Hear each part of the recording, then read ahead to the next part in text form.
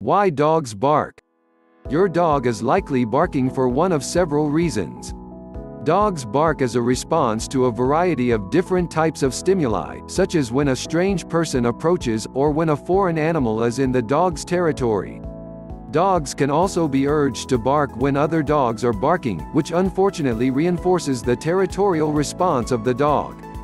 This is the most useful type of barking for any human owner who is looking to keep a dog as a form of protection. Dogs also tend to bark as a learned response to a number of stimuli.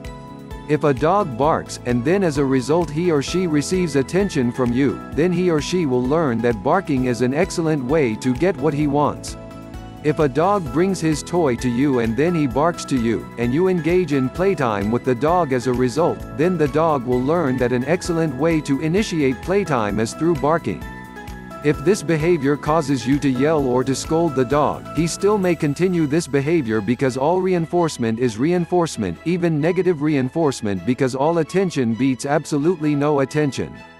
Barking is also a completely normal play behavior for a dog, and the dog may bark both to human and animal during play. When barking for the purpose of seeking attention, dogs also tend to bark in response to the anxiety that they feel when they are not in the presence of their owner. This can occur just after the owner leaves, or it can persist for as many as several hours later until the owner does finally return. While most of these reasons are cause enough to explore electronic bark collars, but there are also reasons for why bark collars should be avoided. For example, some dogs that are in pain will bark excessively.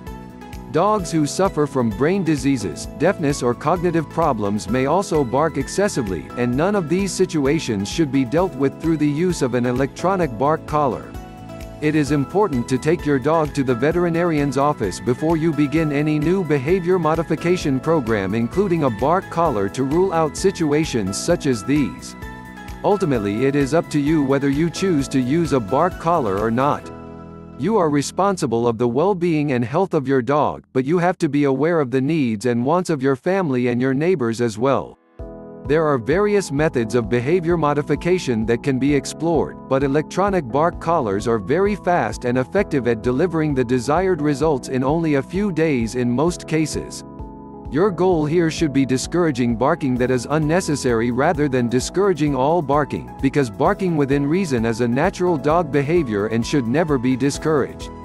It would be ideal for you to learn how to recognize any and all triggers that will cause your dog to lash out through barking, because you may be able to eliminate or at least limit these stressors to a degree. Keep in mind, most importantly of all, there is no magic cure for such unsavory behavior. You simply have to show patience, and when possible, understanding as well.